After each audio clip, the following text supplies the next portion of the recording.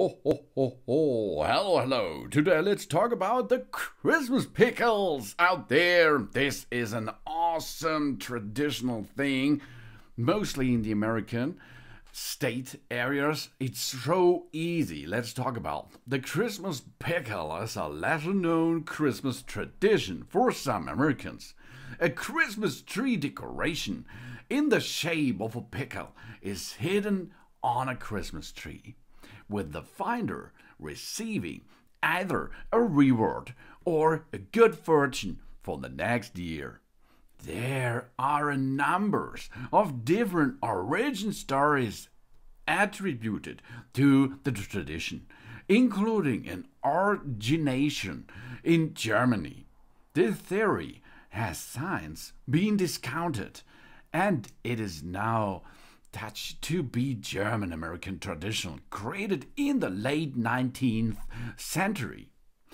In the tradition, an ornamental pickle is placed on a Christmas tree as one of the Christmas decorations.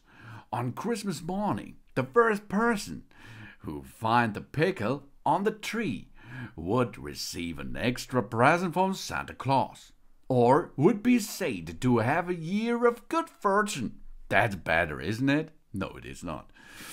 Berrien Springs, Michigan, which billed itself as the Christmas pickle capital of the world, held a pickle parade from 1992 until about 2003. Oh, a Christmas pickle parade? That's awesome! This tradition is commonly believed by Americans to come from Germany and be referred to as a Weihnachtsgurke. But this is probably apocryphal. It has been suggested that the origin of the Christmas pickle may have been developed for marketing purposes in the 1890s to coincide with the importation of glass Christmas tree decorations from Germany. Woolworths was the first company to import these types of decorations into the United States in 1890, and glass-blown decorative vegetables were imported from France from 1892 onwards.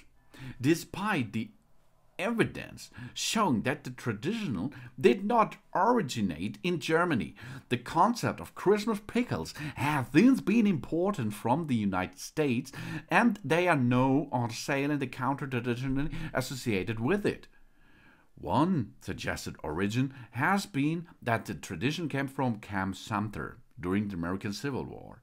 The Bavarian-born Private John C. Lohr had enlisted in the 103rd Pennsylvania Infantry, but was captured in April 1864 and taken to the prison camp. As the story is told, on Christmas Eve, he begged a god for a pickle while starving. The god provided the pickle, which Lohr later credited for saving his life. After returning to his family, he began a tradition of hiding a pickle on the Christmas tree each year. That's awesome.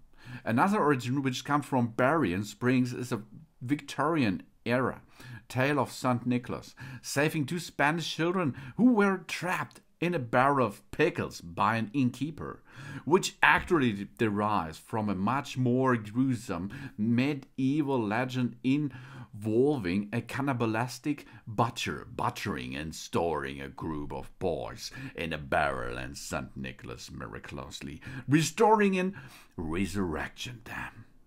That's really awesome, isn't it? The Christmas pickle is an awesome traditional thing each year all over the world, and I think this should be raised up to your home too. Go out and buy a Christmas pickle and dip them into your Christmas tree, and the one who finds it first on Christmas Day is the best. Give him the best wishes for next year, or an extra present. Yeah.